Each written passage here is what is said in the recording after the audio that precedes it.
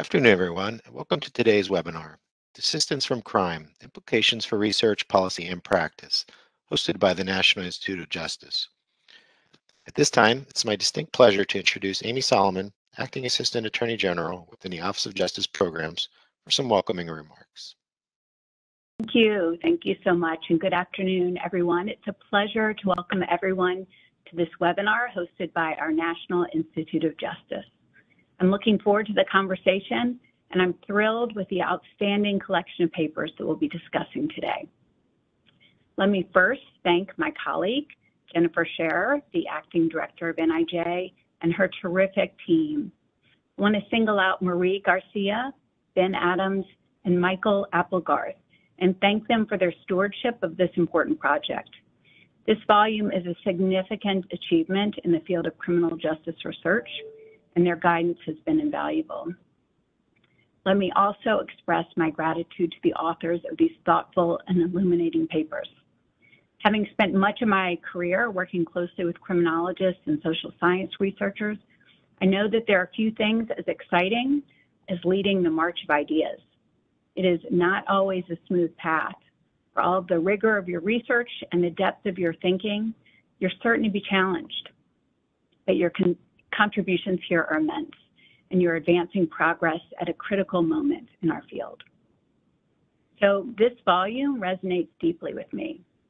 I've dedicated much of my professional life to the issue of reentry. I was a VISTA volunteer just out of college when I had the opportunity to work alongside people who were just out of prison. And they were working on community service projects. We were working together to revitalize neighborhoods, and they were speaking to at-risk youth.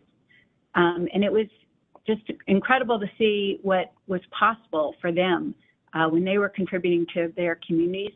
And it also helped them write a new story for their lives during that time.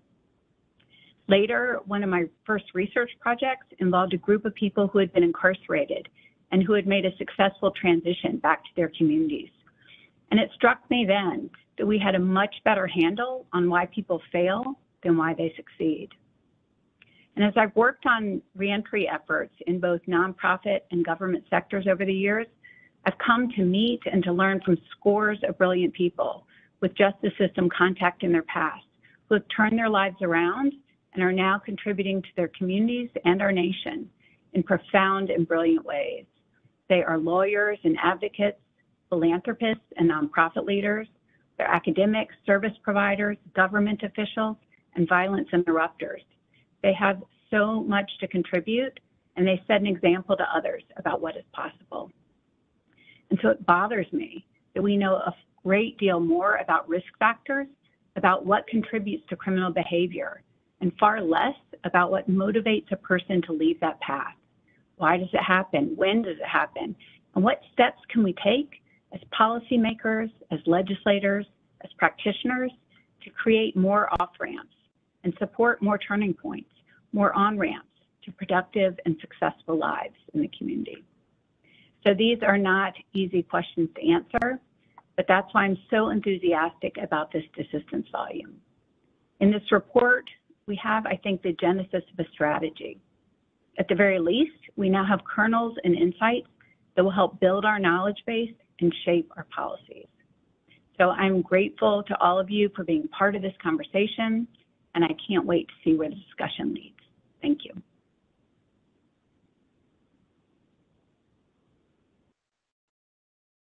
Thank you, Amy, for joining us today and for your thoughtful remarks. NIJ appreciates your support and leadership. On behalf of NIJ, I'd like to welcome each of you to today's webinar. I appreciate you taking the time out of your schedules to hear how we can apply Desistance principles to research, policy, and practice. NIJ is grateful to the authors who contributed to this volume and their willingness to participate in today's webinar. Their dedication and expertise have made this volume possible. The mission of NIJ is to inform the decision-making of the criminal justice community with data and evidence to help reduce and advance justice. To meet this mission, we engage stakeholders to understand key issues and challenges facing the field, guide research to address these challenges, and disseminate the information to those who can benefit from its application. The volume we are speaking about today aims to help bridge the gap between research and practice, increase understanding of the conceptualization, measurement, and application of desistance in the criminal justice system, both here in the U.S. and internationally, and finally, provide guidance on how to increase the use of desistance-focused approaches at key decision points in the criminal justice system. Through an improved understanding of desistance and where an individual is in the process, key stakeholders can apply that information to assess individuals' progress towards decreasing criminal behavior, as well as to take a strength-based perspective focused on building on individuals' assets to promote positive change. This application of desistance principles could potentially lead to improved outcomes, better support for individuals with system involvement, and a more effective use of resources to provide safety to the community. This volume further represents an important step in the application of desistance principles to the criminal justice system by improving knowledge and understanding of desistance and providing actionable recommendations for research, policy, and practice. NIJ will continue to support and produce rigorous science on desistance from crime. We are excited to work with you to apply this knowledge base to more effectively respond to crime and justice challenges. I want to again thank the authors for their work on this issue and each of you for joining us today. Now I'd like to turn things over to Ben Adams, a senior advisor in the Office of the Director here at NIJ. Thank you. Thank you so much, Jennifer, and thank you, Amy, for joining us this afternoon and for your leadership and support in producing this volume. I also want to again thank my NIJ colleagues, Dr. Marie Garcia, editor of the volume, and Michael Applegarth, contributing editor, for all their work to make this happen. This afternoon, we're going to start and hear from each of our 6 authors who drafted chapters for NIJ's volume on desistance from crime. And then we'll also respond to questions from the audience. We're going to jump right into the presentations, but as a reminder, you can enter questions in the Q&A box at any point throughout the webinar, and we'll address as many questions as time allows at the conclusion of the author presentations. Please indicate the author to whom your question is directed, or if it is for the entire group when you enter those questions. The first presentation this afternoon is by Dr. Michael Roque. Mike is an associate professor of sociology at Bates College in Lewiston, Maine. His chapter reviews definitions of desistance used in the literature, offers an updated, theoretically grounded definition as a foundation for future work, and provides recommendations for policymakers, practitioners, and scholars who are seeking to examine and promote desistance from crime. Mike? Thank you so much, Benjamin. It's a pleasure to be here. And I am coming to you from Bates College, which is in Lewiston, Maine. Normally in November, it would be quite chilly, but the thermometer says 65, which is quite a pleasant surprise. I'm happy to be here. I'm really grateful to see so many people joining us for this really important conversation about how we can move a really largely theoretical concept into the criminal justice and criminal justice policy and practice domain. The purpose of this work and this report, the one that I'm going to be talking about, is really to start us off by thinking about what exactly is desistance. It's a term that has gained traction, and it's pretty common in the scholarly literature, but it's still one that if you talk to your family around the Thanksgiving table, you probably will get some blank stares, right? Desistance is not really common in that sense. And so it does remain something that is relatively new, and because of that, it is not really well defined, and it's been defined in multiple different ways, and that has implications for how useful it can be for criminal justice policy and practice. So first of all, what do we mean by desistance, just in general? And desistance, I think it makes sense to start thinking about historical research. The historical research has long, for hundreds of years actually, recognized that there's been a relationship between age and crime. In other words, as people get older, crime increases through adolescence, maybe into early adulthood, and then it declines. This figure on the right of your screen was drawn by Kita Lay, whose work in the early 1800s showed that there was a very strong relationship between propensity to crime, he said, and age. And he talked a little bit about that, but he wasn't really sure about why that might be the case.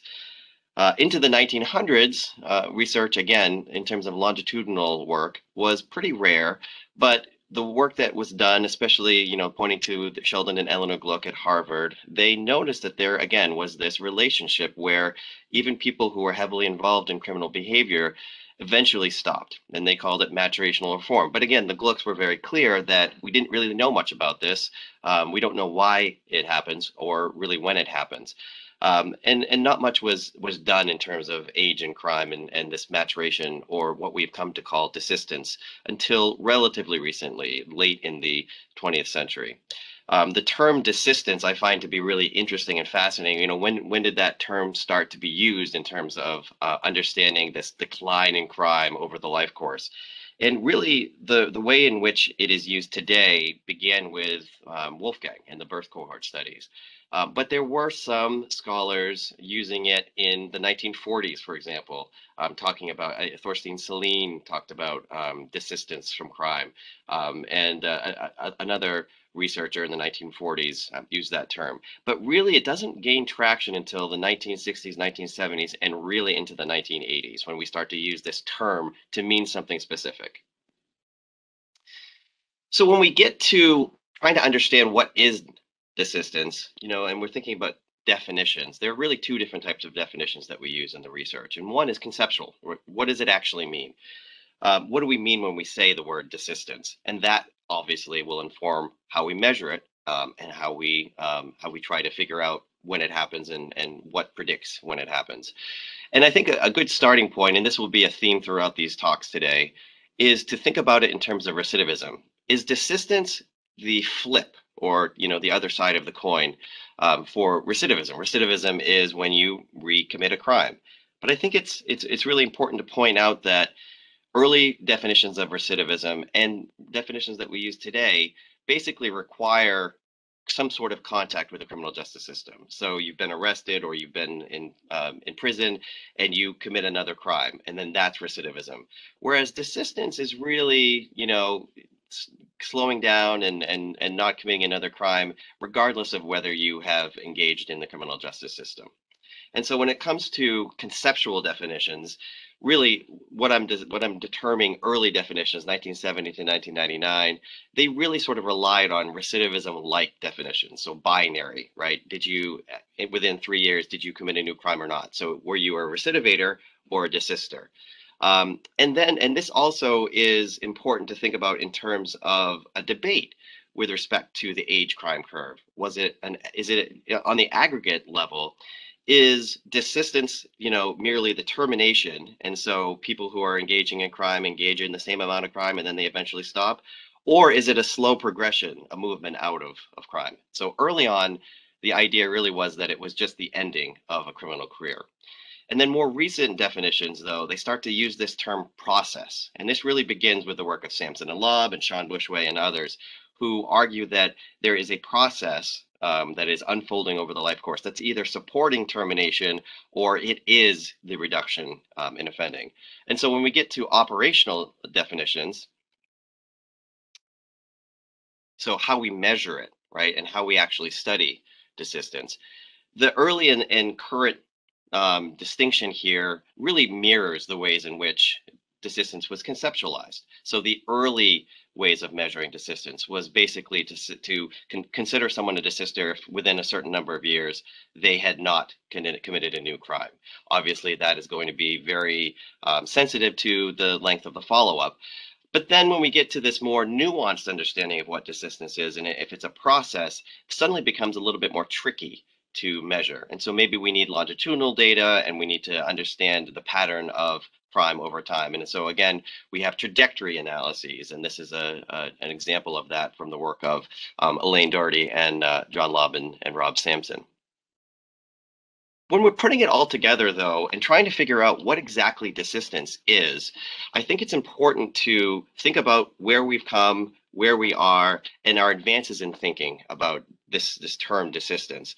And while a reduction in crime, I think, is an indication that desistance is occurring, I think crime can still happen while someone is in the process of desistance. So in this report, which is available, I offer this as a definition: the process by which criminality or individual risk for antisocial conduct declines over the life course.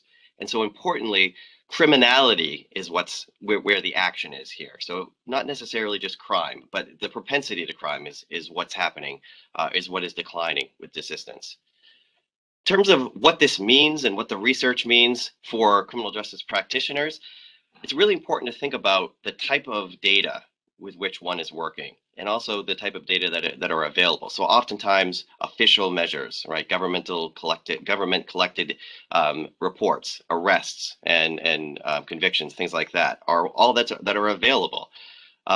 This is going to be limited in terms of understanding desistance, particularly as I have defined it, right? It's going to be more difficult to understand if criminality is declining if we only have access to arrest records, which is why survey data is very important if we can get access to that to inform our decisions.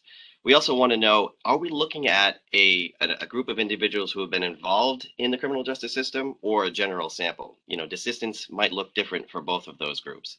In terms of the follow-up and time frame, if desistance is a process, then there can be fits and stops, and it might not be smooth, right? You know, the age crime curves that I showed here look like it's this kind of like a ski slope, right? It's just a gradual decline, but it may go up and down. So the longer, the better. In terms of trying to really truly understand if desistance is happening. In terms of measures and modeling, again, we want longitudinal data. We want data where we can sort of model the process. We don't want a binary yes, no, it either has happened or not. That's really termination, right? And where desistance is a process that supports termination or the end of the criminal career. And then finally, I think most importantly, and maybe most difficult to wrap our heads around if we're criminal justice policymakers and practitioners, is that in order to measure desistance, I'm arguing that we do not need to use crime as indicators of desistance. So people may decline and eventually sort of slow down and stop conducting criminal behavior, and that may be an indication that desistance has happened. But other measures, maybe self-control or attitudes, could also be used as an indication that desistance is happening. And this could be a measure of success for programs as well. And I think that's really important. So that's the quick summary of the conceptual and operational and methodological definitions of desistance. And I'm happy to take any questions later. Fantastic. Thank you so much, Mike. We'll move now to our next presentation by Dr. Danielle Boisvart. Danielle is a professor and senior associate dean in the College of Criminal Justice at Sam Houston State University. Her chapter examines desistance from crime from a biosocial perspective and offers recommendations for new research and for the development and implementation of biosocially informed approaches to desistance in correctional policy and practice. Danielle? Great, thank you. Thank you so much. I'm going to try to cram a lot of information in 8 minutes. So my contribution to the series of papers was the application of a biosocial lens to desistance from crime. I present how practitioners and policymakers can rely on current research on brain development, neuropsychological functioning, and stress system response to improve risk assessments, enhance treatment planning, and support desistance in correctional settings. This white paper also highlights the negative impact that correctional environments can have on neuropsychological functioning and stress system response, and points to the importance of researcher-practitioner partnerships to incorporate a strengths-based perspective and encourage the interdisciplinary study of desistance. Next slide. The conceptualization and operationalization of desistance as a developmental process creates a logical connection to the biosocial perspective. This framing of desistance as a process facilitates the integration of biology into traditional sociological explanations of desistance, which often focus on life course turning points, as well as psychological explanations of desistance, such as the Big Five personality traits, to include important brain functioning elements that I call the critical two. Specifically, the critical two refer to an individual's level of neuropsychological functioning and to their stress system response. So the research on brain development and maturation provides a tremendous insight into the known patterns of common desistance taking place from adolescence to adulthood. From this view, aging out of crime may be considered part of a neuromaturational process influenced primarily by normative biological changes that occur naturally from adolescence into adulthood. In other words, most adolescents may simply mature out of crime and delinquency as their biological and social environments change over time, requiring little to no formal intervention from the criminal justice system. However, not everyone's following a normative developmental path. In fact, numerous studies have demonstrated that individuals who persistently and violently offend tend to have dysfunctional or abnormal neuropsychological and stress system responses. These deficiencies may be attributed to genetics, prenatal environment, or they may be acquired throughout the life course as the result of adverse environments and risky lifestyles. These adverse environments and risky experiences, such as traumatic brain injury, substance abuse, and living in impoverished environments, can disrupt normal brain development throughout the life course. And this disruption, in turn, can impact the typical desistance process often seen from adolescence into adulthood. Next slide. From a correctional rehabilitative standpoint, practitioners adopting a developmental view of desistance would benefit from an enhancement approach to correctional interventions. And an enhancement approach focuses on improvements to clients' baselines in critical areas. In other words, service providers should seek to identify and address both specific deficiencies and strengths for continuous improvement to promote desistance. Moving forward, developing risk assessment tools that include biological risk factors, particularly the critical 2, is an important next step in correctional rehabilitation. These biopsychosocial profiles have the potential to increase the efficiency of risk prediction. And a biopsychosocial profile may be obtained by including neuropsychological and physiological tests, as well as administering biosocially informed questionnaires to already developed risk assessments.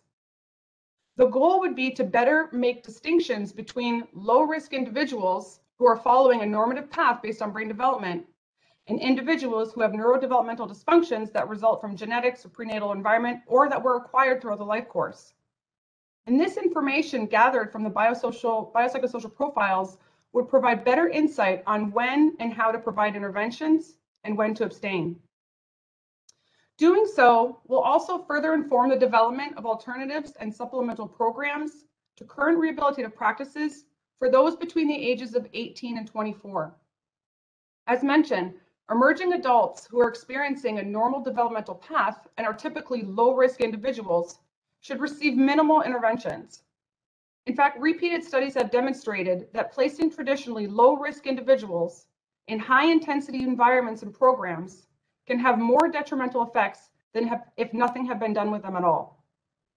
The accumulated brain development research suggests specifically that incarcerating low-risk individuals may actually create additional risks by inhibiting or delaying brain development and psychosocial maturity due to the impoverished environment of many correctional facilities.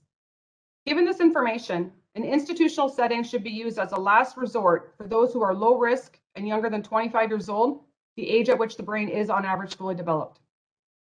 On the other hand, a large portion of the institutional population are high-risk individuals. And here, officials should focus on mitigating the negative impact that conditions of imprisonment have on cognitive functioning and stress response.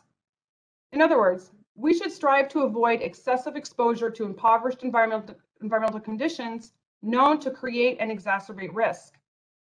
For example, mitigation efforts for people who are incarcerated may include meeting nutritional needs, increasing the amount of daily exercise and sleep, encouraging social interactions with loved ones through visitations, and limiting noise pollution, toxin exposure, and overcrowding in jails and prisons.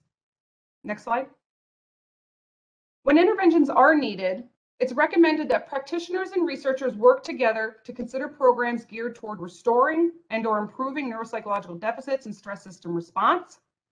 And some examples of biosocially informed initiatives may include cognitive remediation, mindfulness training, nutritional supplements, and medications for those with mental illness and/or substance use problems.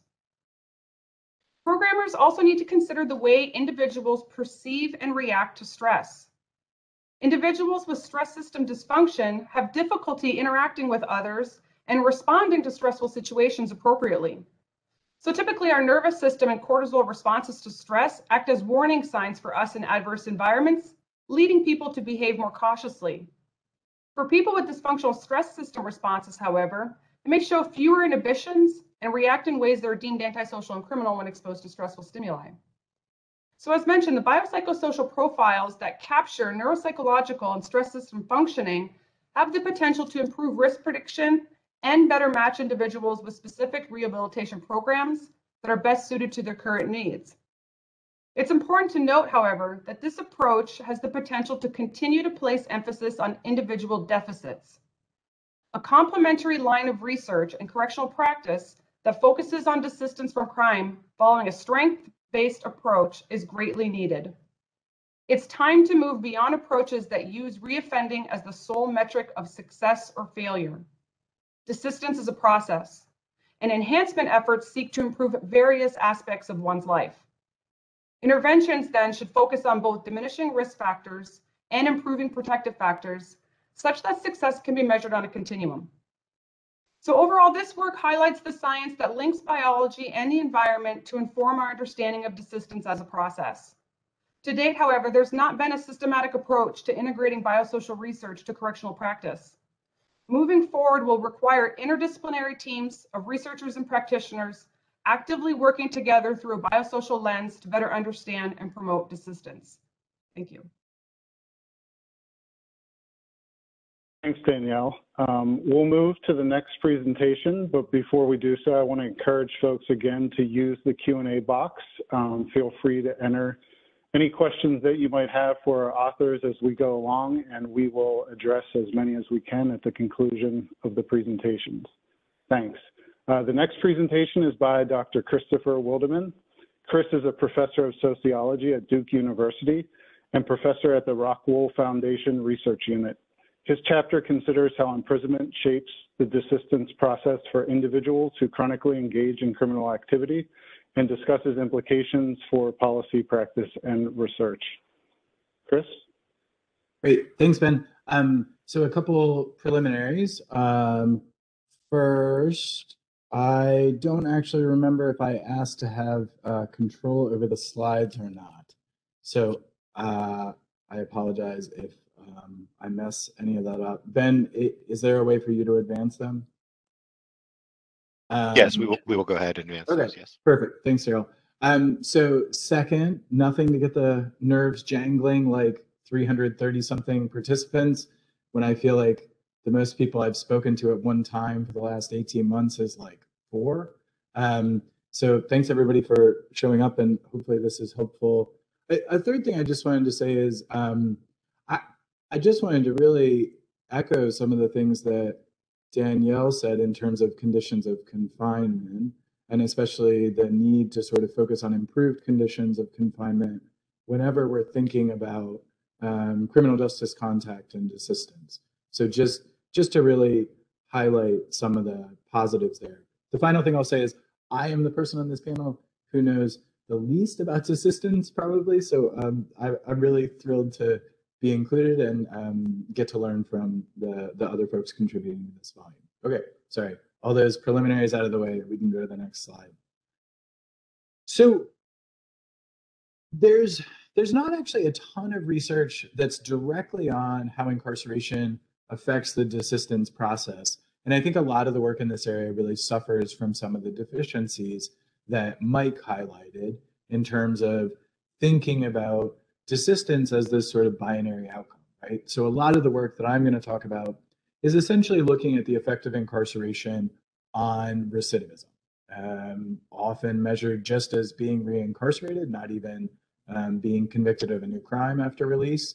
But I think we can still apply some of those insights more broadly to our understanding of the desistance process. And a lot of this work on sort of incarceration and life course outcomes provide support for a couple key conclusions. The first is that custodial sentences, so getting a prisoner jail sentence as opposed to a non-custodial sentence like community service or probation, longer sentences, which is relatively self-explanatory, and more punitive conditions of confinement.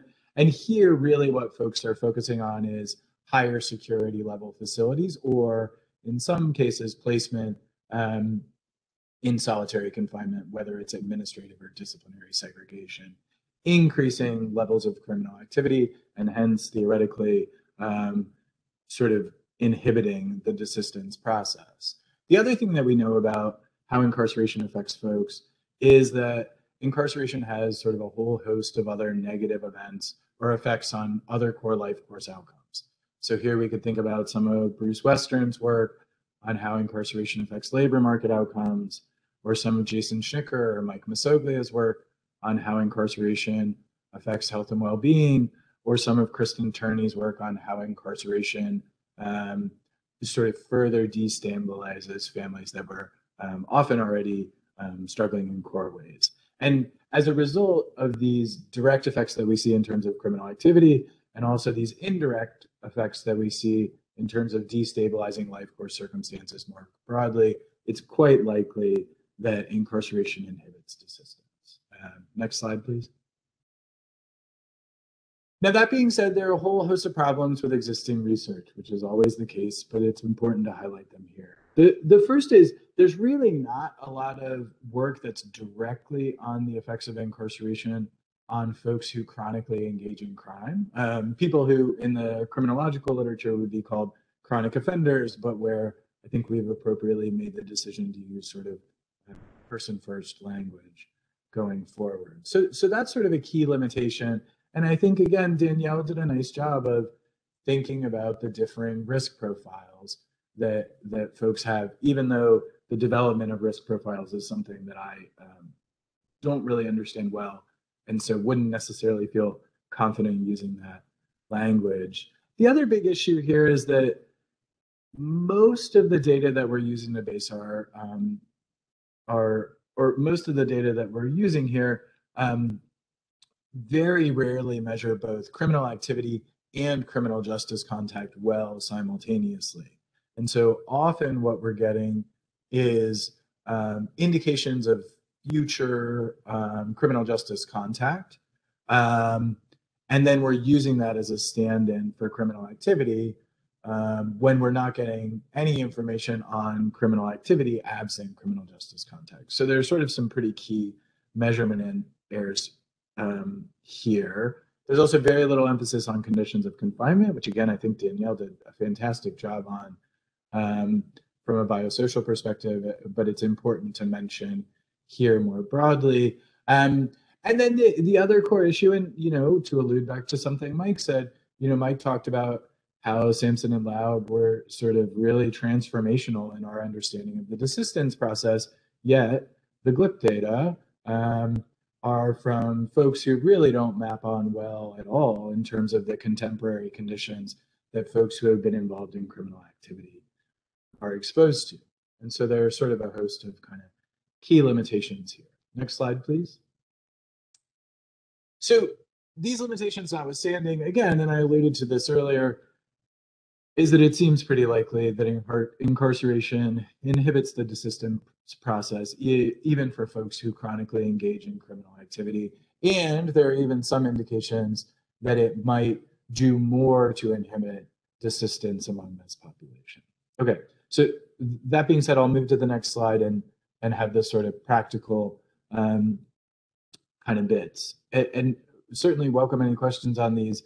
I don't think that I have sort of the perfect answer either in the chapter or in general. So I think when we think about policy, the fact that incarceration is costly, which is something that folks have been talking about increasingly in recent years, is important to mention, but then it also doesn't appear to promote desistance. And so the long-term effects of it on crime are things that we might want to think about more.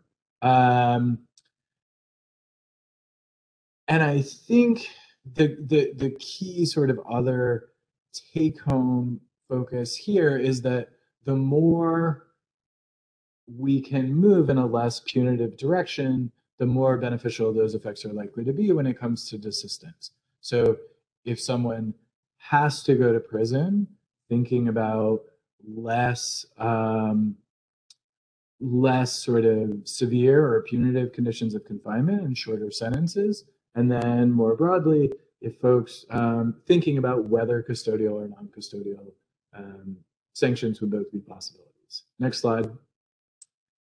So the tricky bit here, right? And I think this is something that a lot of folks are likely to key up on is each of those suggested policy changes present key challenges for practice. And I got to say, I'd actually love to hear what Brett has to say about this as someone who works so closely with a DOC.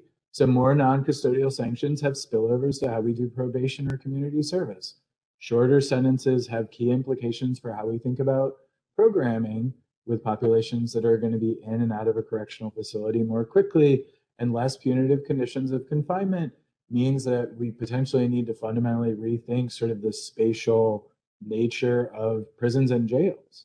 And so there are these real key difficulties or opportunities in terms of practice that are worth mentioning. Okay, next slide, please. I know I am almost at time. So when we think about avenues for future research, which is obviously the thing that I'm most engaged with as a researcher, I think there are kind of three different ways we could go. The first way is we could really build on existing Bureau of Justice statistics holdings.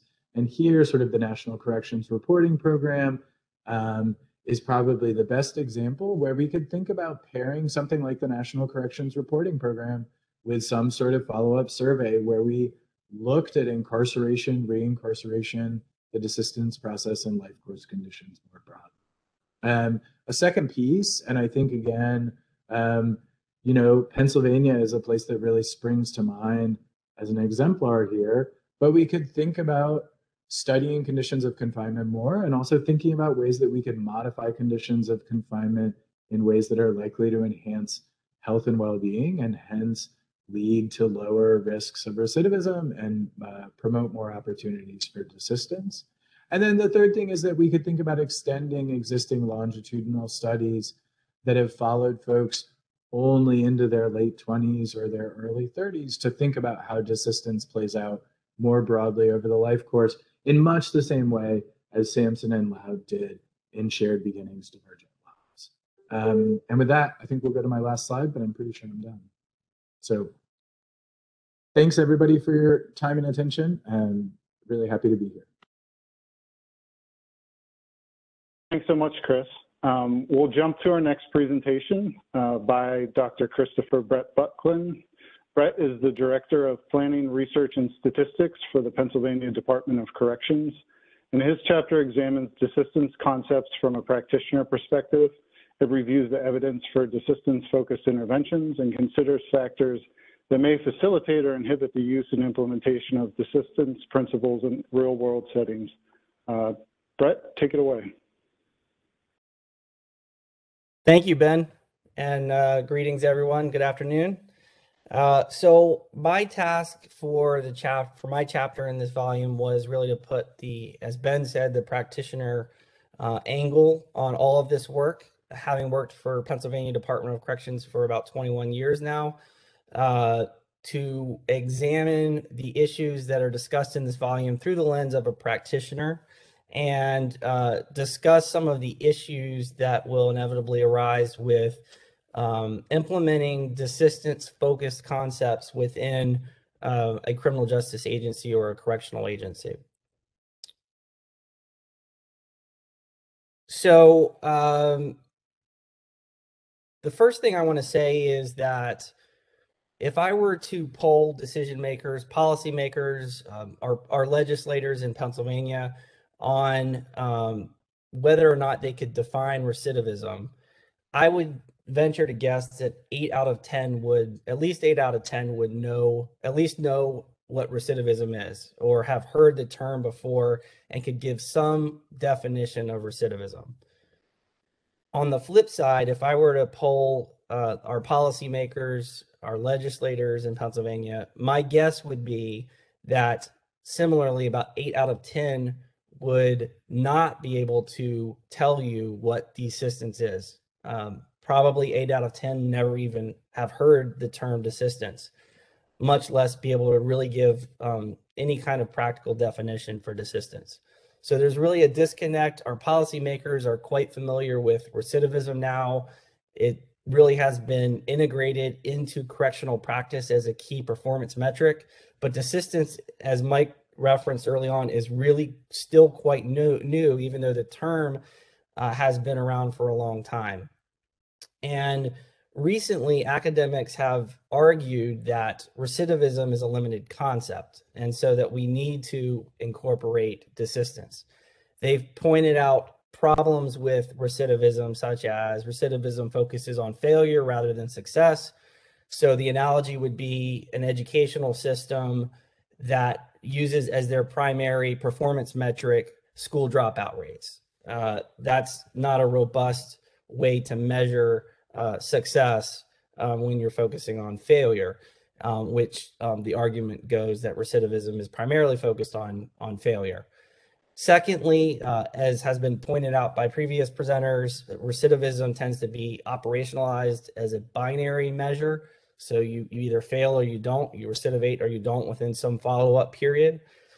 And thirdly, recidivism often tends to use official measures, which runs the risk of conflating the measurement of actual criminal behavior with system responses to criminal behavior. And so if arrest policies change or supervision policies change, that may change recidivism without actually measuring a change in actual criminal behavior. And so it conflates those two. These are just some of the arguments that academic criminologists have made for why recidivism is a limited concept, and we should move to focus on desistance. On the other hand, desistance has its own set of issues for policymakers. It's not without issue.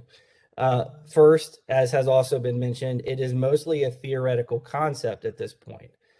Policymakers don't do well with theory. They need practical applications. And as I mentioned, it's also still very unfamiliar to most policymakers. It's also, as has been mentioned, there's no widespread agreement on how to define or operationalize desistance. And fourthly, many of the markers that have been suggested for desistance, markers of desistance and criminal behavior, the links are often correlational and weak at best.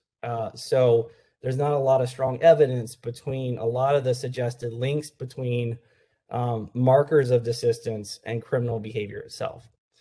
And so my proposition is that recidivism should remain an important measure, an important part of the discussion of desistance if we're going to make desistance relevant to policymakers. And so if I could put a subtitle on this next slide that is up, I would say recidivism plus desistance, they need each other. I think recidivism and desistance need to both be concepts within this desistance discussion. In this next part of the paper, I discuss, and I don't have time to discuss here in detail, some key issues related to both desistance and recidivism in terms of conceptualizing and operationalizing them. One would be what behavior counts as desistance. Do we include technical supervision violations, technical parole and probation violations that aren't actually, in a lot of cases, new crimes? Does that count as recidivism? A second conceptual issue is what sources do we use for measuring criminal behavior? Recidivism research tends to use official records, arrest, reconviction, reincarceration. A lot of the desistance research tends to use self-report measures. So how can we use those together and complement them? What sources should we be using for criminal behavior? And then the third one, which is really a big issue that Mike touched on, is what time horizon or follow-up period to use for measuring desistance. So that third issue of time horizon for measuring desistance, I think I've outlined in the paper 3 existing bodies of research or conceptual frameworks that I think could be incorporated for helping to think about how to think about time frames for time horizons for measuring desistance. And again, I don't have time here to get into all 3 in detail, but the first one would be redemption research, Bloomstein and Nakamura's work, which looks at how long is long enough. And so how long, what kind of benchmarks does someone need to reach in order for their risk of reoffending to be sufficiently low to meet some, quote, marker of redemption. in Bloomstein and Nakamura's work, that tended to be 5 to 7 years. So maybe we don't need to follow people for 20 years if they've reached a benchmark that's sufficiently low for meeting redemption benchmark.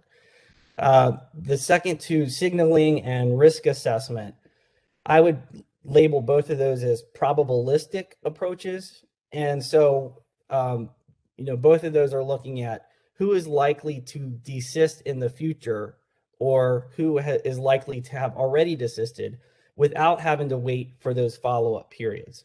So who has given, in the signaling research by Bush, Wade, and Apel, who has given out a signal that they have already desisted. In the risk assessment language, who is sufficiently low risk for future reoffending. These are probabilistic approaches that don't have to rely on long follow-up periods in order to give some estimate or probability that someone has desisted. So these are useful concepts to incorporate, I would argue, or to think about in terms of that time horizon issue. In terms of operationalizing desistance, what I have here is a preview from a recidivism report that we're going to be releasing at the Pennsylvania Department of Corrections, a forthcoming report. We periodically release a recidivism report that's pretty comprehensive. This upcoming report that we're going to be releasing, I introduced the concept of desistance as a way to try to get policymakers in Pennsylvania familiar with the concept within a recidivism report. So I've nested some discussion about desistance within our recidivism report, and I have a whole section in that report on desistance. And I've tried to provide some concrete measures for policymakers to think about desistance.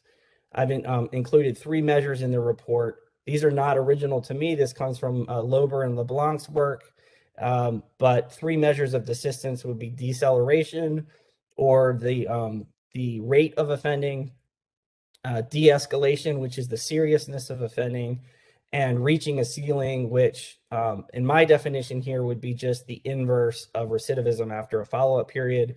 I footnote here at the bottom that this is not exactly the same concept that Lober and LeBlanc have for reaching a ceiling. They refer to something slightly different. But in my definition, I'm basically referring to reaching a ceiling as the inverse of recidivism. So I introduced these 3 concepts in the report and take a small sample and look at who is meeting these one or more of these definitions of desistance. And what is interesting is that 90% of the sample meet one or more of these definitions of desistance. Either they're decelerating, they're de-escalating, or they're not recidivating at all, which is a quite different story than when we just look at recidivism and see that after a follow-up period, recidivism rates are quite high. So this is just some screenshots from that report. For instance, in terms of deceleration, I find that before incarceration, the participants that I examined were being arrested on average once every 1.5 years. And in the 10-year period after incarceration, they were being arrested on average once every 4 years. So they were going from 1.5 years to 4 years. And that was a deceleration for 73% of the participants. In terms of de-escalation, we looked at the offense gravity score for the 10-year period before incarceration and all the arrests that happened before incarceration compared to after incarceration. And 57% showed a reduction in the gravity of their offending after release. Only 19% showed an increase, and the remainder basically had no difference, appreciable difference in the seriousness of offending. The third measure, reaching a ceiling, after a 15-year follow-up period, 80% had recidivated. So only 20% had not recidivated, which again is quite high. But then when we incorporate deceleration and de-escalation, and the slide that I showed you on the previous slide, what we find is that 9 out of 10 met one of those definitions. Either they slowed down in their seriousness of offending, or they stopped altogether, which is different than if we just looked at recidivism. And then the next part of the report, what what I focused on in the next part of the report was really trying to take stock of and review the evidence of desistance-focused correctional interventions. These are interventions that we use in Pennsylvania. Many of these we use. Other state correctional agencies, other correctional agencies use many of these types of interventions. This is not a full, extensive literature review, but what I tried to do was describe the intervention, tie it to a theory of desistance. So for instance, cognitive behavioral therapy can be tied to cognitive transformation theory, prison visitation to informal social control theory, and so forth. And then what you don't see here is I assessed the quality or the quality of the research and the findings from the evaluations on these various interventions. And my conclusion from this review here is that while there are a lot of options, desistance-focused correctional intervention options, that the evidence is pretty mixed for most of these, and that the evidence is not very strong. In fact, most of it is correlational. There's not a lot of causal evidence for many of these interventions. And so, you know, the evidence is really quite mixed on a lot of these interventions. And we can go into the Q&A part of this. We can go into individual interventions if we want to discuss that, but that's a summary of my conclusion from this section in the report. And then the final section in my paper considers some quote unquote real world considerations going forward for implementing desistance into a policy concept, into a context, excuse me. And just a couple of the issues that come up. One, the short time horizons for policymakers and politicians. As was discussed before, desistance tends to rely on long follow-up periods or long time horizons. On the other hand, policymakers and politicians are working on very short time horizons. They're working on 4-year election cycles, a 1-year or a 2-year budget cycle. And so if they're wanting evidence for programs, there's a mismatch there between the long time horizons that are required for a lot of desistance research and the short time horizons that policymakers and politicians work on. That's where I think probabilistic models could be helpful. And also in terms of program evaluation, rapid cycle experimentation could be useful to try to get quick feedback or quick signals if programs are working based on rapid cycle experimentation. Secondly, budgets. In the policy world, everything's about budgets. And so we need more randomized controlled trials, more cost benefit analysis to really have more solid evidence. Thirdly, there's the issue of whether we consider non-criminal justice outcomes. Mike touched on this a little bit. I would argue that criminal justice outcomes should remain the primary focus. There are also data issues with between interagency data exchanges with getting non-criminal justice outcomes. And then lastly is communication. How do we practically communicate these concepts and their relevance to policymakers? And I would draw here on John Lobb's translational criminology framework, and also what NIJ has long supported, which are researcher practitioner partnerships. Danielle referred to that, I believe, in her presentation. These are useful concepts for thinking about how to communicate complicated desistance-focused concepts to policymakers. And with that, I'm beyond my time, so I'm going to stop, and I'd be happy to answer any questions in the Q&A part. Thanks. Thanks so much, Brett. The next presentation is by Dr. Stephen Farrell. Steve is a professor and research chair in criminology at the University of Derby, England. His chapter reviews the main associates and correlates of desistance, presents lessons learned from various countries that have pursued such policies, and discusses interventions that appear likely to support and promote desistance. Dr. Farrell? Good, thank you very much, Ben. And I'd like to start by thanking the NIJ for organising both the collection and the seminar, the webinar today, which I think is going to prove to be both immensely interesting and I hope very useful. Can I have the next slide, please? So the paper or the chapter that I wrote really deals with how desistance has been defined and operationalized and what the main associates and correlates of it are. And then it critiques some of the ways in which criminal justice systems have approached desistance or not approached it. And then it looks really at some of the interventions that appear likely to support and promote desistance. And it's really that I'm going to focus on in today's webinar. Can I have the next slide, please? So the paper argues that there are some general things that can be done. The first thing is to recognise that many people being supervised or in prison, being prepared for release, have strengths, and those strengths can be harnessed and used to assist people in their processes of desistance. Too often the criminal justice system really sees people as, if you like, the physical bearers of risk. They are, if you like, a walking risk assessment, and that needs to change. And that also implies a sort of change to the assessment procedures, excuse me, which I'll come on to talk about shortly. One of the other things that the general literature suggests is that individuals need to be treated individually. That is to say, not always in group or group-based settings. They need actually to be seen as individuals and kind of recognized as individuals and have their individual problems and concerns dealt with. We also need to start seeing people being supervised as co-producers of their own desistance and also co-producers of other people's desistance. So in some respects, we need to start using former service users as peer mentors and designers of criminal justice interventions. Go to the next slide, please. So one of the other things that the criminal justice system isn't very good at doing is recognizing that people face setbacks. They relapse into drug use or alcohol use, they get involved in fights and tussles, those sorts of things. But that doesn't necessarily mean that their progress towards desistance has been interrupted. It's a setback, but it's not a complete failure.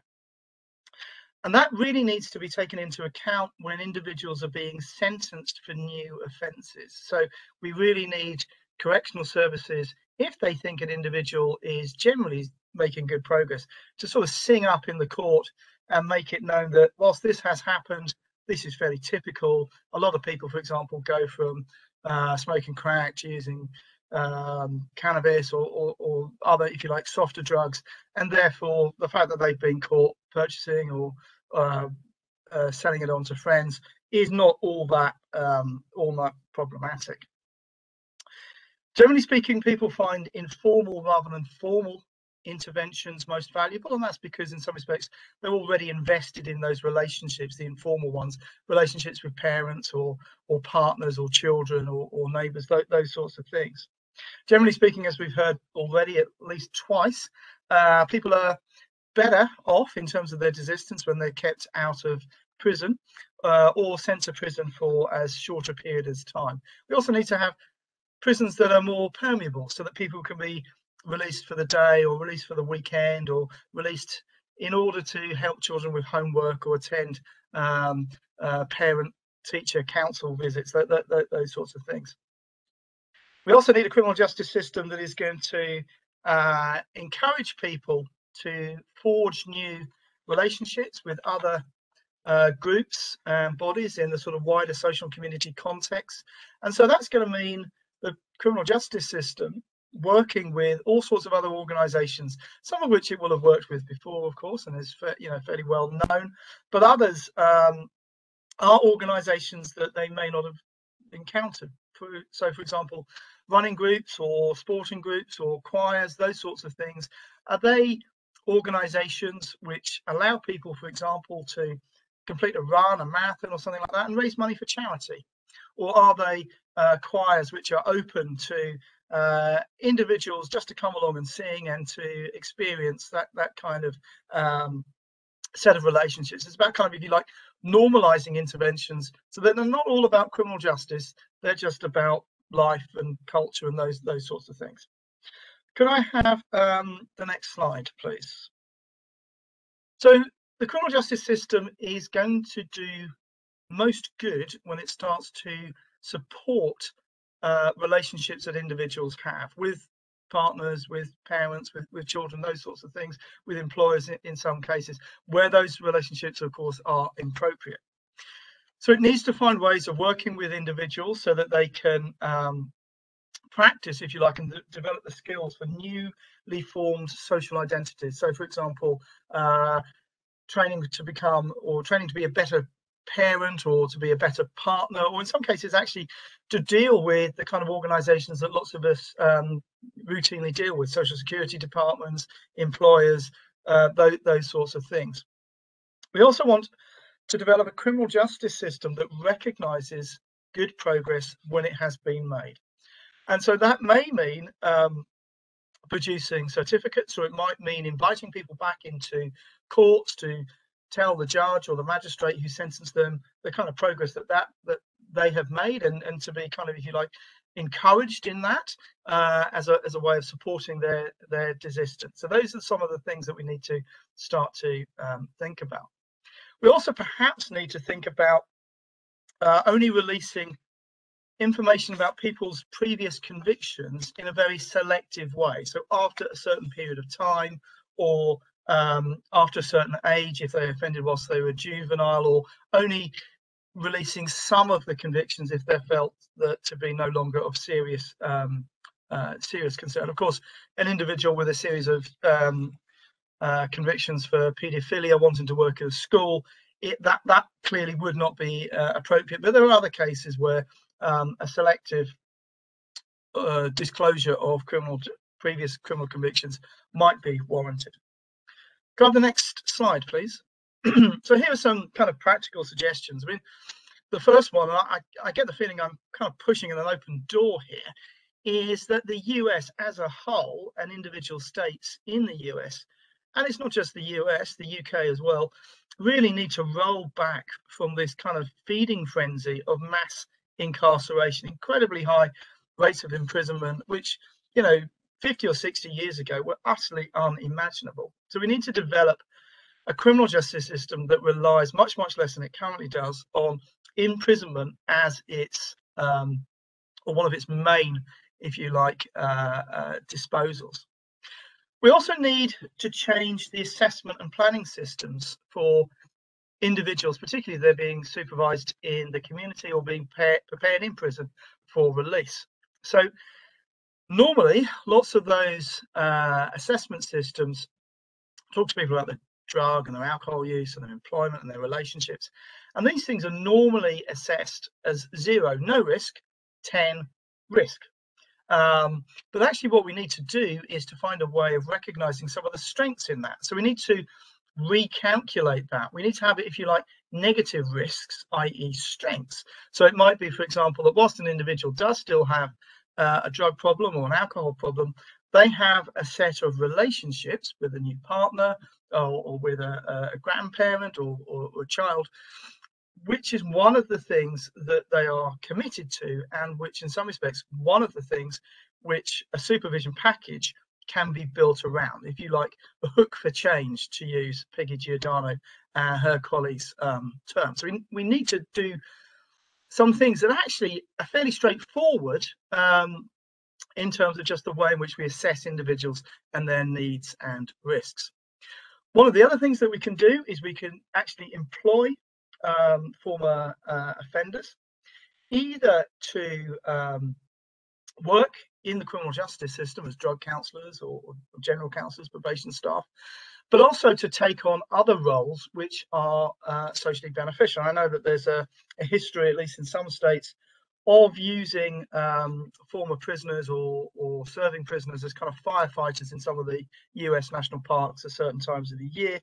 But there are all sorts of other things that people can be, excuse me, employed in socially beneficial ways.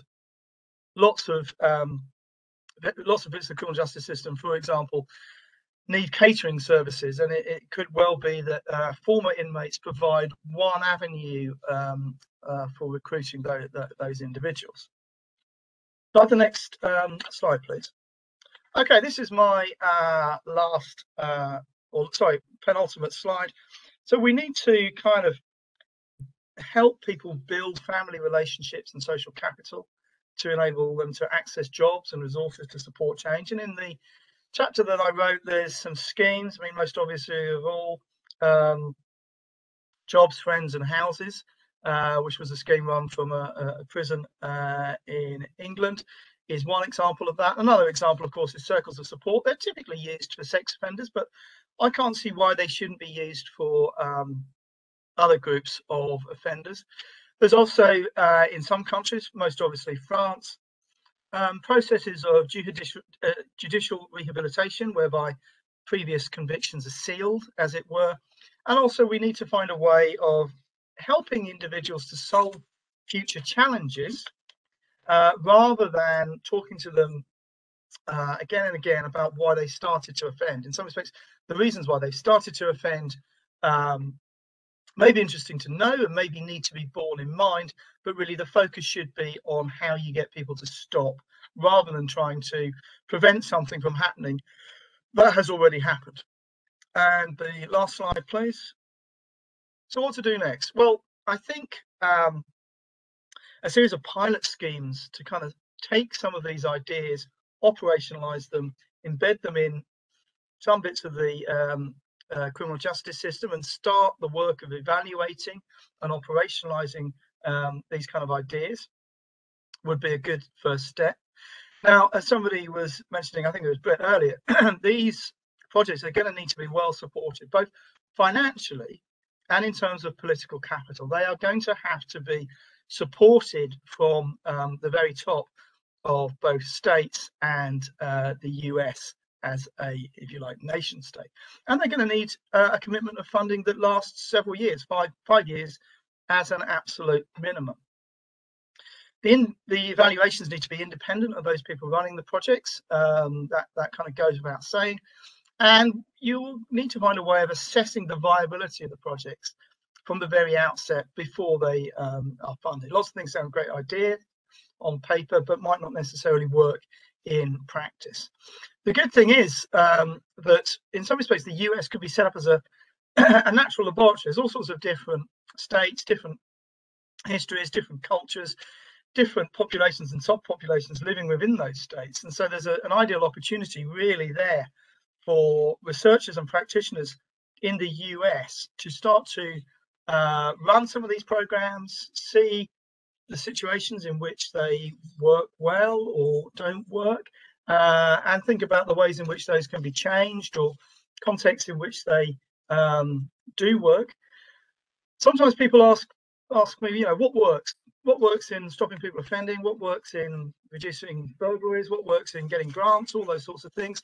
Well, the thing that works is persistence. So if you just keep doing different things, you will eventually find something that works in that particular case. It might not work for other people in similar situations, and you might be sort of, if you like, back to square one and doing interventions that you've done previously. But the thing that works is persistence. And I suppose that's one of the messages that needs to be taken away, not just by yourselves, but also by those people who are trying to stop offending. And with that, I shall wrap up and say thank you very much. Thank you so much, Steve. And our final presentation this afternoon is by Dr. Leila Kazemian. Leila is a professor of criminology at John Jay College of Criminal Justice in New York. And her chapter provides an overview of the mechanisms underlying the process of desistance from crime among juveniles and adults, with a focus on implications for different system decision points and recommendations for different system actors. Leila? Thank you, Ben. Good afternoon, everyone. I was tasked with reviewing the empirical literature on desistance from crime among adolescents and adults and the applications to criminal justice policy and practice. So first, I want to highlight some empirical facts about the transition from juvenile offending to adult crime. There's, of course, first a paradox of the age crime curve. We know that offending peaks in late adolescence and early adulthood, but we also know that crime declines after this age. So some of the punitive criminal justice interventions that target adolescents and emerging adults could actually be interrupting an otherwise downward slope of criminal behavior. And from a cognitive perspective, we've heard already that emerging adults, those aged 18 to 24 years old, they might resemble adolescents more than adults. So it's logical to extend assumptions about reduced culpability to individuals up to the age of 24. And thirdly, a redundant theme today, desistance from crime is best perceived as a process rather than an abrupt event, which suggests that relapses in this process are considered to be normal. So I just want to give a brief snapshot of some of the implications of the desistance knowledge base for various criminal justice agencies. And I'm going to start with law enforcement. So police arrests can negatively affect known correlates of desistance in a way that may not be well understood by law enforcement officers. And the key point that I want to highlight here is that arrests that do not lead to a conviction are a poor indicator of criminal behavior, of official crime, and they create undue stigma. And actually, the US is one of the few countries that uses arrests as a measure of criminal behavior or rearrests as a measure of recidivism. Most other countries use either conviction data and sometimes incarceration data. And using arrests as a measure of criminal behavior is problematic because most arrests don't lead to a conviction. The large majority of arrests don't lead to a conviction. And arrests are also heavily skewed towards people of color. And there's really no reason to penalize someone for an arrest where the charges were dropped. It leads to unnecessary discriminatory practices, particularly in housing and employment decisions. In the courts, so we know that how courts, prosecutors, and judges process cases can play a key role in the process of desistance from crime. Sentencing practices, just like every other phase of the criminal justice system, disproportionately impact racial and ethnic minorities, especially the poorest. And there are several relevant issues to consider in the link between court practices and desistance from crime. First, we know, of course, sentence severity does little to prevent reoffending. Chris highlighted this point. And it's important to note the crucial role of prosecutors. John Pfaff has written about the idea that the steady increase in the number of prosecutors in the United States and their growing discretionary power has really been one of the main drivers in the increase of incarceration in the US. And I also want to talk about the prosecution of emerging adults, the 18 to 24-year-olds. So the Supreme Court's acknowledged the reduced culpability of young people in 3 landmark cases, so Roper, Graham, and Miller. And excuse me, Danielle's paper highlighted some reasons underlying the court's decision, so reduced capacity for impulse control, etc. And given what we know about brain development and about psychosocial maturation, courts could consider the possibility of raising the age of criminal responsibility and extending the juvenile status into emerging adulthoods. And so some of our colleagues have discussed the idea of expanding more of these young adult courts that would be specifically for 18 to 24-year-olds.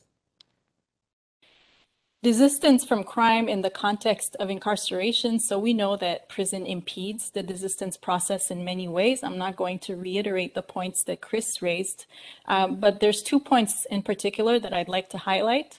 The first being that prison misconduct can be a really poor indicator of criminal behavior and of desistance from crime. So individuals can engage in rule-breaking behavior while they're incarcerated and at the same time maintain a narrative that's consistent with the desistance framework. So rule violations are not always indicative of an intention to persist in crime. The circumstances of those behaviors matter, and there are individuals who engage in rule-breaking behavior while incarcerated who do so to maximize their odds of successful reintegration upon release. And the second point I want to raise is that prison adaptation creates many incompatibilities with the outside world. So individuals might adopt coping strategies that are well adapted for survival in prison, but that are incompatible with life on the outside. So to promote desistance from crime and successful reintegration, our prisons really need to be advocating for values that are more consistent with the values and principles that we promote on the outside. With regards to our desistance promoting supervision practices, we have a supervision system that seems to be well equipped to detect recidivism, but not necessarily conducive to desistance from crime. So we know, for instance, that in some states, as many as 2/3 of the prison readmissions occur as a result of technical violations. And many of the factors underlying supervision violations, things like poverty, addiction, mental illness, racial and ethnic bias, these cannot be addressed at the individual level, even with an extraordinary level of motivation and personal agency. And some of the desistance promoting supervision strategies that have been embraced in Europe, some of which Steve just mentioned, cannot be realistically adopted in the United States if parole and probation officers continue to grapple with exceedingly high caseloads. And so it's really important in probation and parole practices to strike a better balance between both informal and formal control structures, as well as a better balance between sanctions and incentives. And so when we talk about shifting from a recidivism-focused model to a desistance-promoting approach, what we mean by this is, first of all, to regard desistance from crime as a process and normalizing relapses. Specifically here, I'm referring to offenses that do not pose a threat to public safety. It does not make sense to resort to confinement for those offenses that are not a threat to public safety. And I'm not suggesting that we need to get rid of recidivism as an outcome measure. I think it is an important measure, but that we also need to integrate other positive outcomes and to strike a better balance between punishments and incentives. And then, of course, interagency collaborations are really important to promote desistance from crime. No single criminal justice agency can promote desistance on its own. A desistance promoting criminal justice system would resort to the harshest forms of punishment only as a last recourse, not as the first option, and with a strong focus on preserving the human dignity of individuals who are involved in the criminal justice system. So retributive sanctions may serve a moral purpose for some, but we need to acknowledge that these types of sanctions are often at odds with the desistance framework and with our crime prevention efforts more broadly. Thank you. Excellent, Layla. Thank you so much. And thank you to all of our authors for their excellent presentations. We do have a number of questions in the queue from our audience. Thanks for your engagement throughout. And feel free to continue to submit questions as we start the discussion with the authors. I recognize we're pretty close to time here. We can stay on for a few minutes after the hour, but we'll start now and try to get through a handful of questions and move on from there. So first, sort of as a housekeeping question, we were asked if the publication is available now in print, and the answer to that is the full PDF is now available, individual author chapters, and just today, the full volume with a foreword from our Acting Assistant Attorney General and an introduction from our Acting Director at NIJ is available at nij.ojp.gov/desistance-from-crime, and we'll put that into the chat for you all to review. I think I'll start first with Mike. We have a question in the Q&A box around what changes you would recommend to criminal justice agencies and other organizations like BJS who measure recidivism to begin capturing measures of desistance. And I think this might fold in with Brett as well. Yeah, I mean, it's a great question. And I was also thinking about what Brett was saying in terms of how we need recidivism measures in addition to desistance measures, or that they are all part of the same sort of family of indicators that we need to measure. And so I would agree with that and suggest that the BJS should not discard recidivism measures in terms of people being arrested or incarcerated. I agree with Layla in terms of her point that arrest statistics as an indicator of criminality is particularly problematic. But recidivism is, as Brett mentioned, something that most criminal justice practitioners and policymakers understand, and it is a very clear benchmark. It is easier in many ways to conceptualize than desistance, because as Shad Maruna mentions, desistance is the absence of something, whereas recidivism is the presence of something. So it's much more clear. But what I would recommend is that we think about success in multiple domains, not just have you avoided conviction, right? That could mean that you're desisting, but it could mean that you just haven't been caught. Have you found housing? Have you gone to treatment? And if you're suffering with some sort of substance use issue, have you succeeded in terms of graduating from treatment? You know, other types of indicators that can be brought together to represent the process that we're thinking desistance actually will only help to move knowledge forward in this domain. And so what I would say, just to end this, and Brett, you can jump in if you want, but what I would say is that criminal behavior is an indicator of desistance. It's just, in my opinion, it's an indirect indicator. But we rely on indirect indicators all the time when we're working with policies and practices. And so it's not necessarily ideal, but it certainly doesn't mean that we should discard it altogether. Brett, I will turn to you now, but I'm going to shift gears just slightly. So we have a question in the chat. If the evidence on interventions is mixed, but theoretically desistance is better, how can practitioners push probation departments and other stakeholders to endorse desistance-based approaches that are not evidence-based? So it's hard to support something that has little evidence, and the evidence that exists is mixed.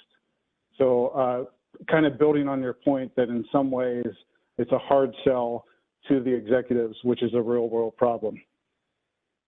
Right. I agree with that sentiment. And what I would say in response is we need better evidence. So that's where agencies should invest, is in developing researcher practitioner partnerships, developing in-house capacity to evaluate programs, in order to evaluate these interventions and develop stronger evidence for it so that it can be sold to decision makers, executive staff, legislators. That was my point on budgets, is that, you know, they're not going to allocate budget resources to things that don't have strong evidence for it, or doesn't have a strong return on investment for it, even if it's something that shows evidence of working. If it costs more to implement than it returns, they're not likely to allocate budget resources towards that. So I think the key is stronger evidence, more randomized trials, and more cost-benefit analysis in order to build the strength of the evidence. Inevitably, some interventions are going to not turn out to be effective, or at least return on investment, and those should be discontinued. And the ones that meet the rigor, then they're going to be able to be more easily sold to the decision makers and policymakers and legislators in order to put resources towards them. So I agree with the sentiment, and I think the answer is just better evidence. So you mentioned the decision makers, and Layla, here I'll ask this question. There seems to be a mismatch with the criminal justice system that reacts to binary events. How can judges and probation and parole officers account for a person who is desisting? So I can give an example from abroad of a system that does that. I know that in Belgium, when somebody is going back in for some form of parole violation, they don't only look at the offense that was committed, they look at the person's progress as they were reintegrating, and they take into account the person's motivation and sort of the steps that they had taken prior to that relapse to get their lives back on track. So instead of focusing only on the offense that occurred, they looked at it from a more holistic approach, and looking at the person's effort overall in the reintegration process. So that would be one way to frame it more in terms of overall efforts. Of course, this is really difficult to do when we have so many people under correctional control. This is the type of practice that could work when, if only if we reduce the number of people that we have on parole and probation. Thank you, Layla. Steve, building off that a little bit, we have a question that similarly asks what practitioners can do to foster and strengthen, positive sort of pro-social factors for remaining in a lifestyle that is free of crime, with a particular interest in what the research might say about cultural factors that might enhance desistance. Do you have any thoughts there? I know your paper touches on some of this.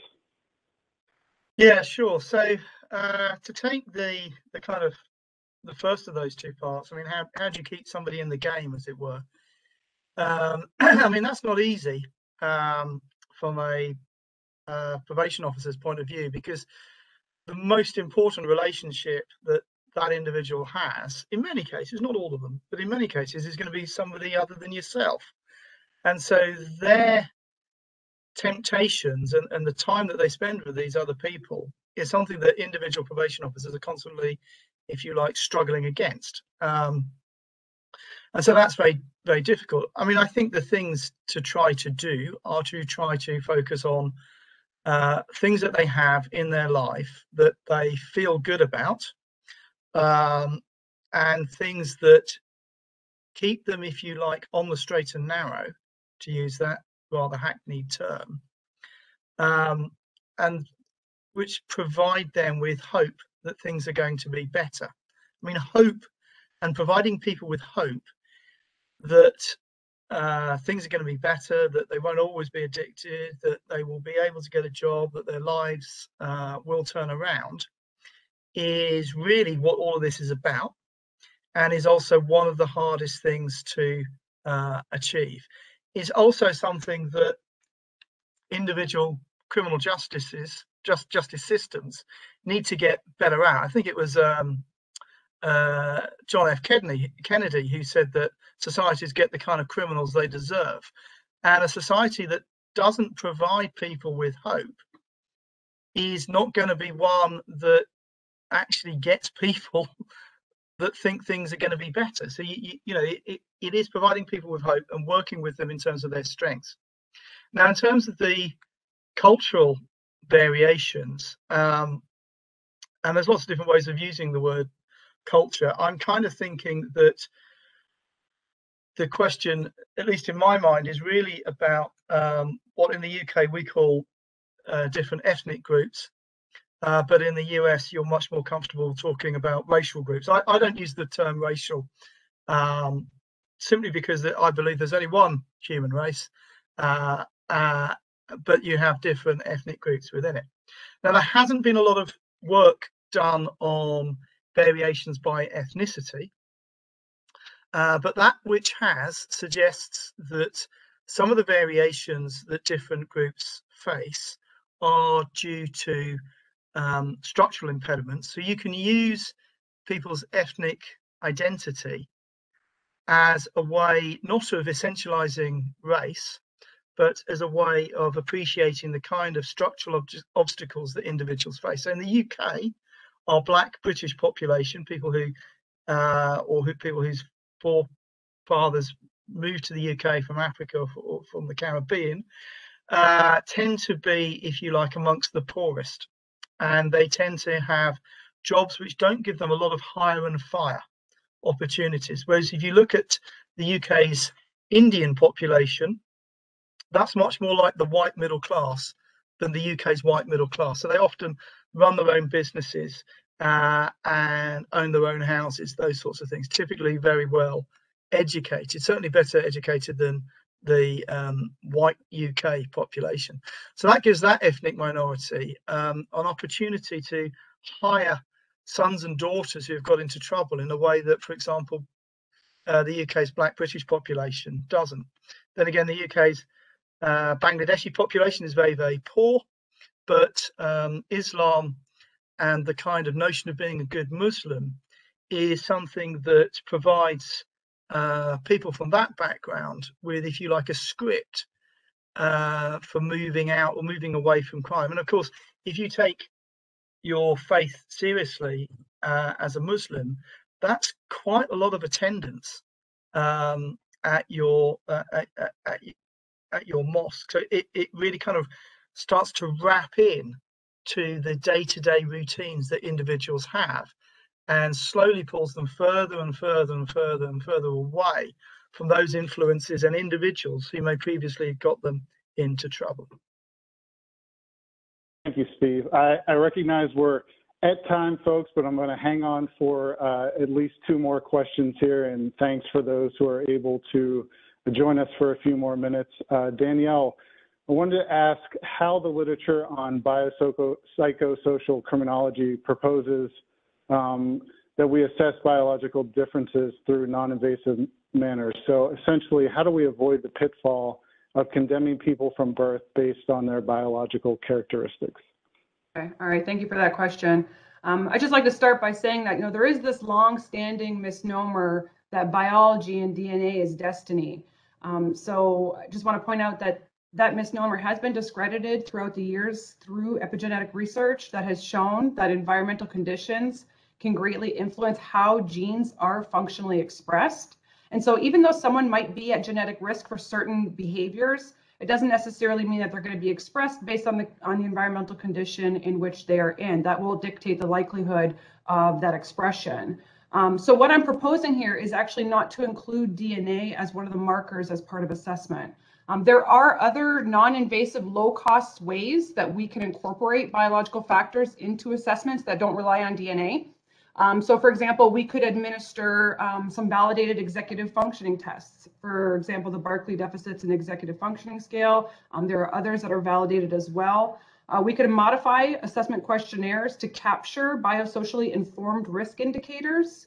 So all the things we were talking about before, so trauma, abuse, neglect, substance use, traumatic brain injury, lead exposure, essentially any of those known factors that influence cognitive abilities and stress response. We could also potentially incorporate baseline nutrition profiles through blood work, but as Brett pointed out, that could be a little bit costly. It's about $100 per person to get those types of profiles. We could also gather physiological information through measures of heart rate reactivity, skin conductance. We could look at measures of stress hormones and enzymes.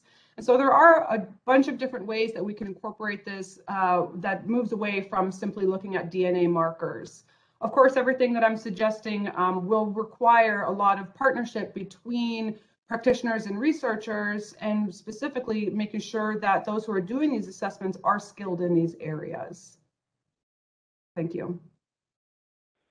Thanks so much, Danielle. And a question for Chris, I think, goes to some of the recommendations that you were making at the end of your presentation, but it asks how researchers can navigate the complex barriers of longitudinal studies with chronically engaged individuals post-release to track and monitor incremental steps to desistance long-term. So I guess here asking for some of your insights on how longitudinal studies might be leveraged. And then a secondary piece of this is more about how to then translate the evidence from those studies to inform policy and practice. And I apologize, but we may have dropped Chris. All right. So I'll go to one open question for the group, and folks feel free to jump in. It's an interesting one here as we're thinking about moving away from a binary measure of desistance. How is the definition of crime itself implicated in this work? Thinking through various behaviors or circumstances that might be criminalized, such as homelessness, poverty, mental illness.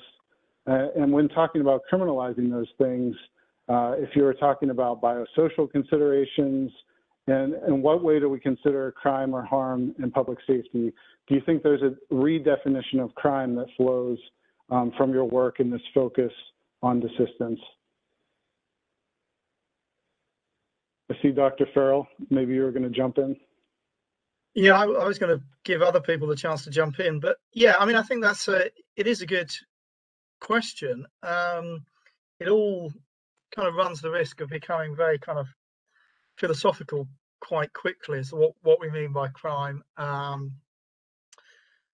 Do we mean harm rather than crime? All those sorts of things. I mean, I think, you know, there may be some technical violations, some minor things that we need to kind of